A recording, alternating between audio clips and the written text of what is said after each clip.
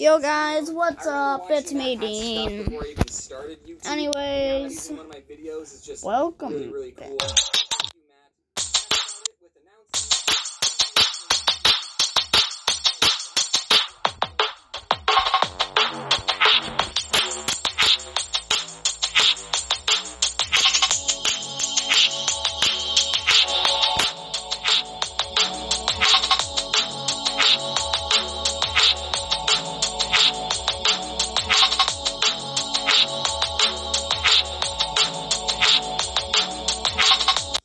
Anyways, guys, welcome to.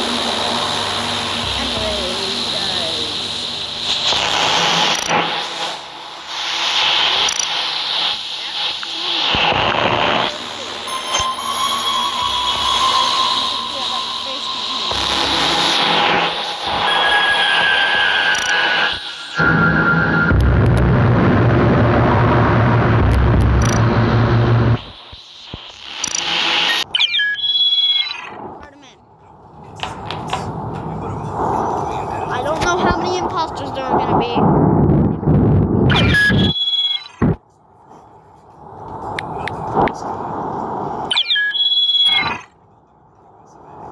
Eggy, what's up?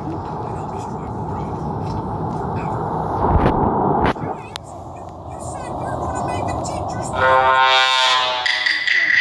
2 imposters. I know. Don't worry, we'll do that next video. Right now we're doing this. So my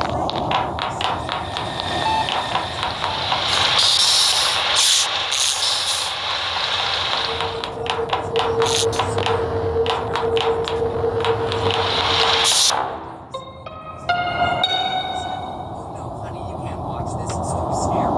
And then years later, was I think I could handle it. I don't know if you can tell by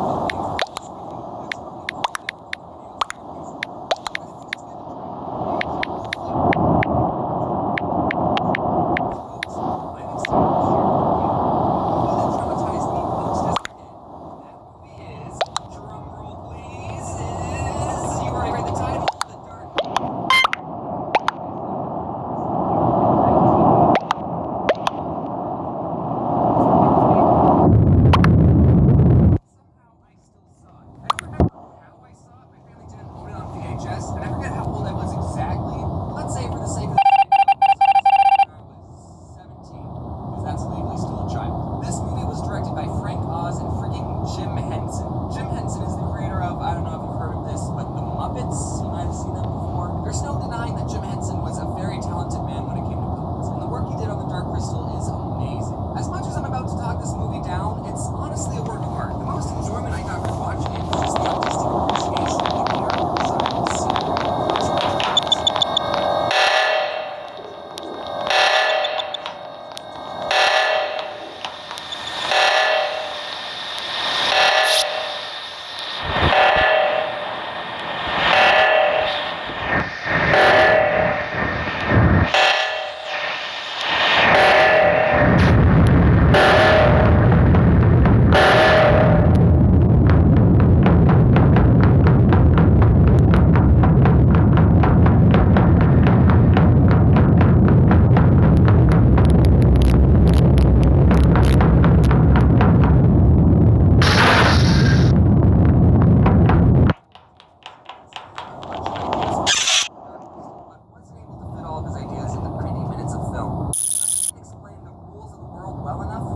suffered. It felt unfinished and unstarted. Basically, the movie didn't want more. It just left you thinking, wait, what? Some of you might be thinking, well, James, it's just a kid's movie. Kids are dumb. Why am I analyzing a kid's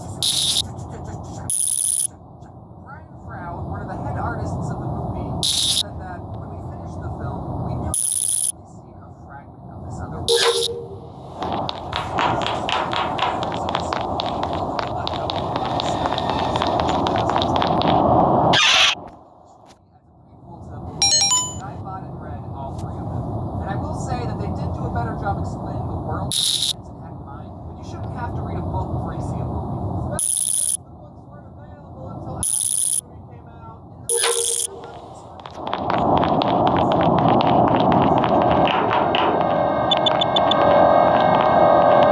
Looks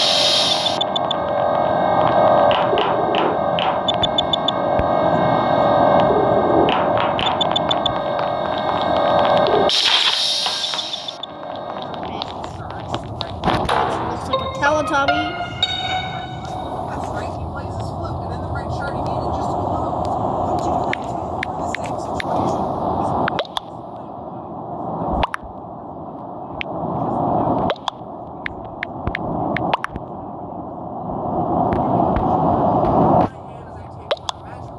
Not too magical, but it doesn't make sense. That is the darkness.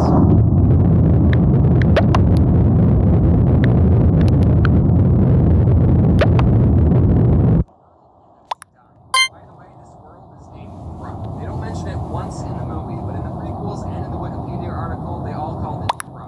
Okay, Thra is dying because this one crystal, this one cracked. Don't tell me, I pizza. don't know. I mean, I do know because they're in the prequels. But this movie doesn't tell us. Yeah! Crystal cracked, 2 new species were born. The gentle mystics, the good guys. And both species are dying.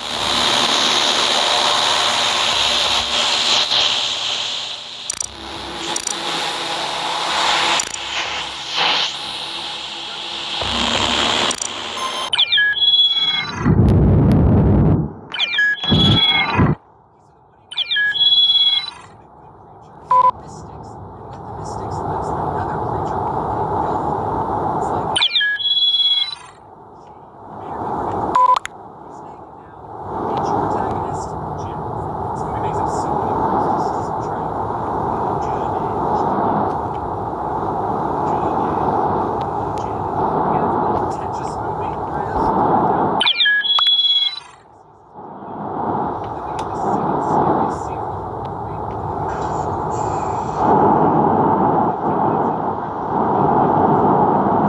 Basically, Jen's dad's also dying, and he tells Jen that he needs to find.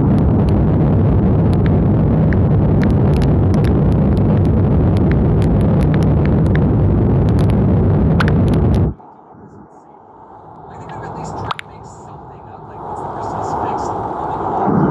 Jen's dad tells him to.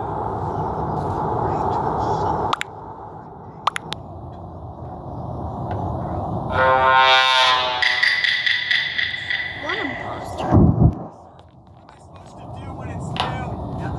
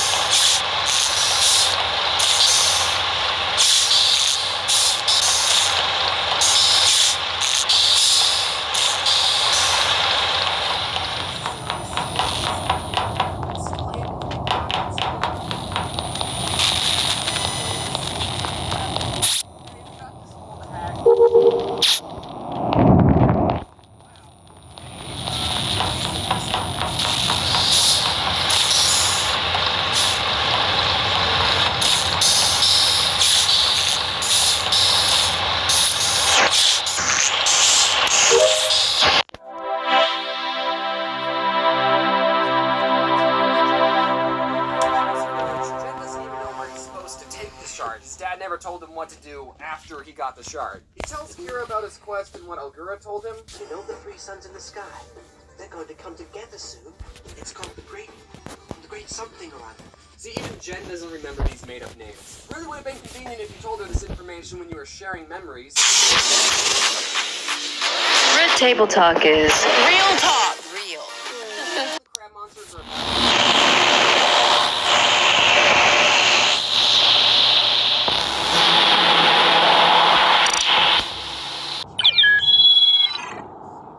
and then Jen throws away the shirt. The next day, Kira finds the shirt that Jen says that Gelfling is going to save the world and kill all the Skeksis. It doesn't matter. And oh, Chamberlain shows up. Hey, Chamberlain. Hey, guys. Prophecy to go with French. You understand, right? So why don't we all go to the castle together? We can eat some food, just have a gay old time and talk to something. What do you think? And then he says, please, a lot.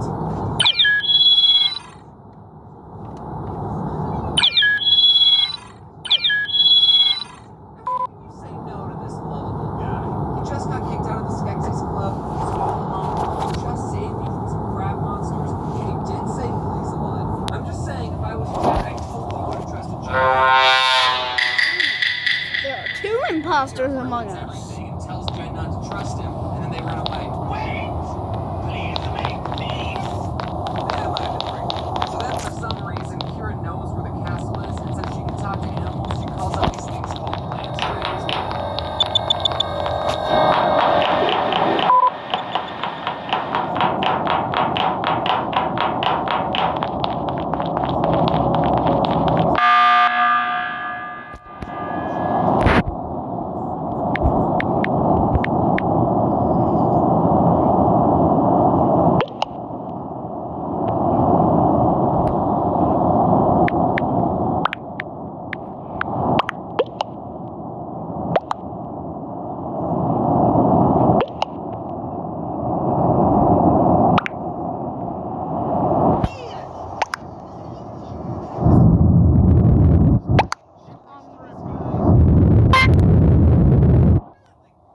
What you're saying is going through this guy's head. And so only the Emperor can drink the essence, and that will make him stay young forever.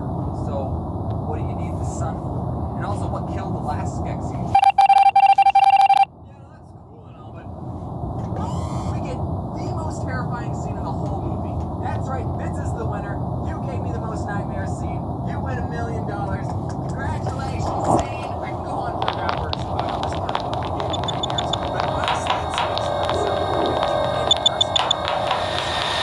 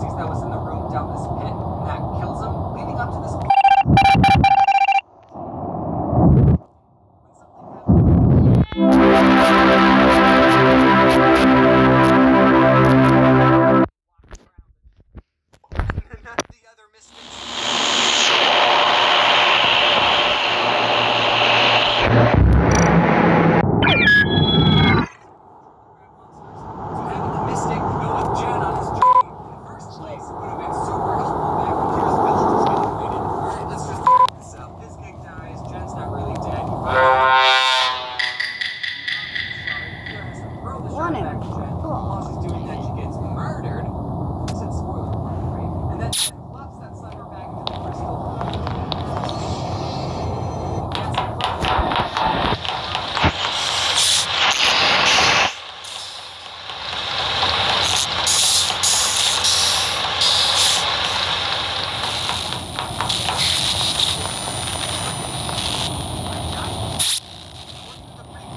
These things are actually aliens. This is what the whole movie has been building up to. The bad guys are just one half of schizophrenic human triggers. You have the prequels.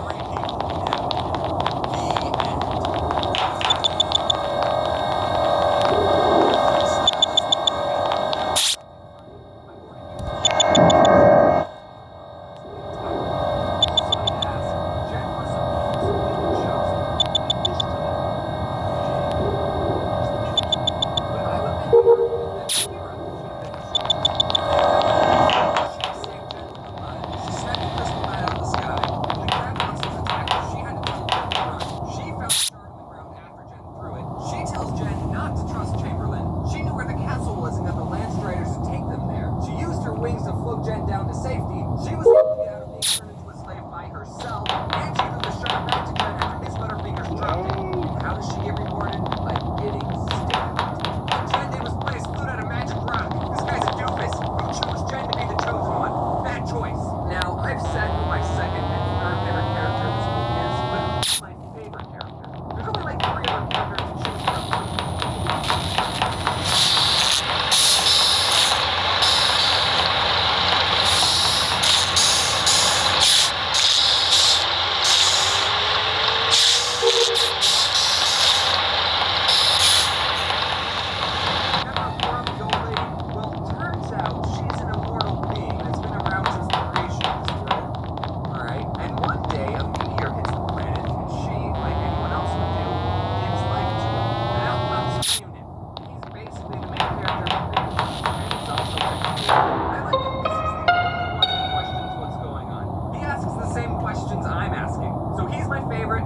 Character I ever wanted to cosplay. If they ever make the prequels into a movie, I call dibs on playing Rayunib. That's how it works. I call dibs on playing this character. I just show up to auditions and I'm like, I actually called dibs.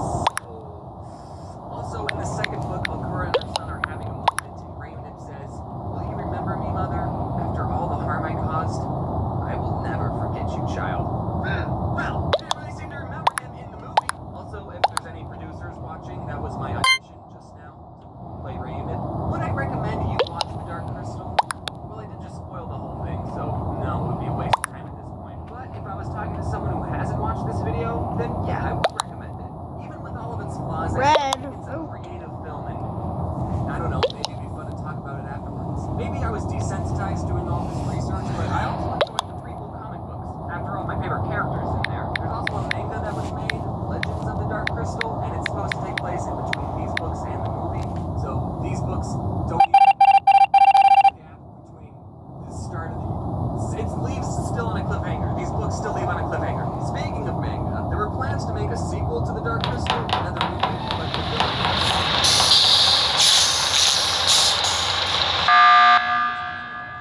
They're only on like the second